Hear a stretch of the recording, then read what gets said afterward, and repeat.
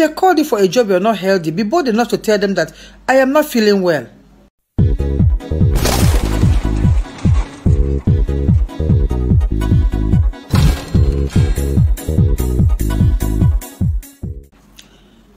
Good evening, everyone. May the peace of the Lord be with us all.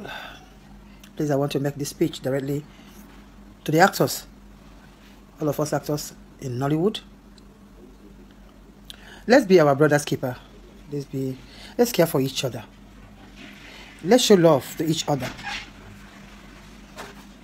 I don't know what people think they are struggling for.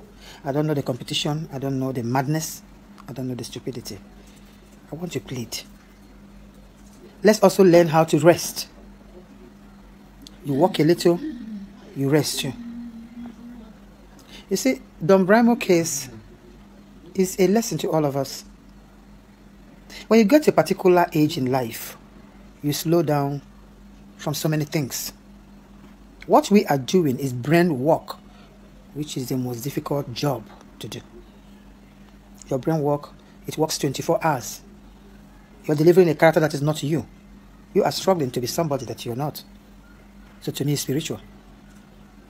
Most of us are in Nollywood, yes, as actors, but I believe that most of us in this Nollywood are also prophets. Some are prophetess, some are natural as the one on their own and not the claim ones, those that believe and want a title or an office for it.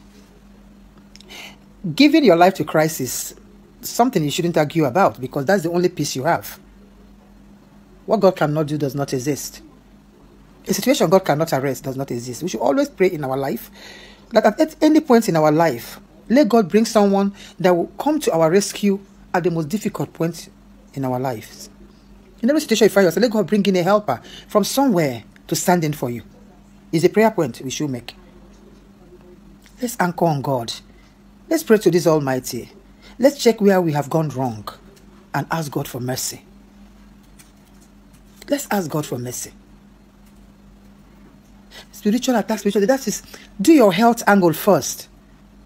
Let's check our health. Go for a complete test, maybe twice a year. Do it first before God showing you spiritual attack. Stop falling into the pranks of those people call us the one, or whatever you call them. They will tell you some things. You begin to sacrifice and fear a lot of things that is not real. I am not saying spiritual attacks don't exist, but all I'm saying, check your health first. Go for tests. Know the kind of things you need to eat and the ones that you don't need to eat at your age. Find out all those things first before you begin to look for which spiritual is coming from where. We can't all die in ignorance. I am begging us. Let's learn to care for each other. You see, me as Joyce, I don't care what you say about me.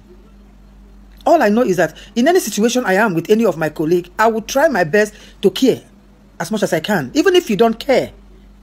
I am not doing it because I'm doing it for any other reason. I'm doing it because God wants me to.